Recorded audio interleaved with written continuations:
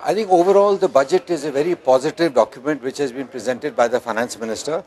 What I liked about it was that he's covered every citizen in the country.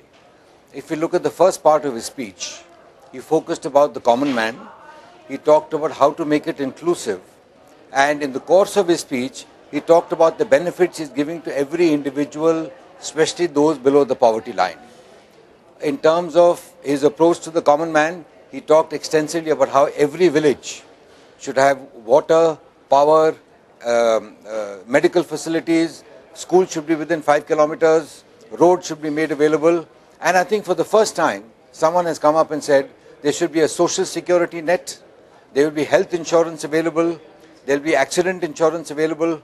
I think these are great directions which will help people across the board, because these services are provided at a very, very low cost.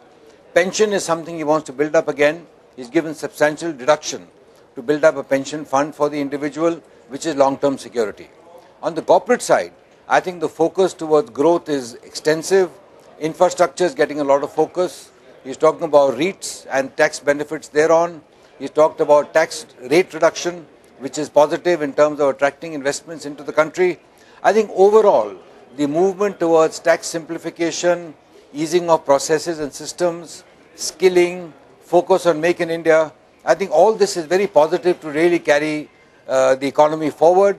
And I liked his closing, where he said we want change, we want growth, and we want jobs. I think that is really what India needs. So it's a very positive budget, and we support it in CII wholeheartedly.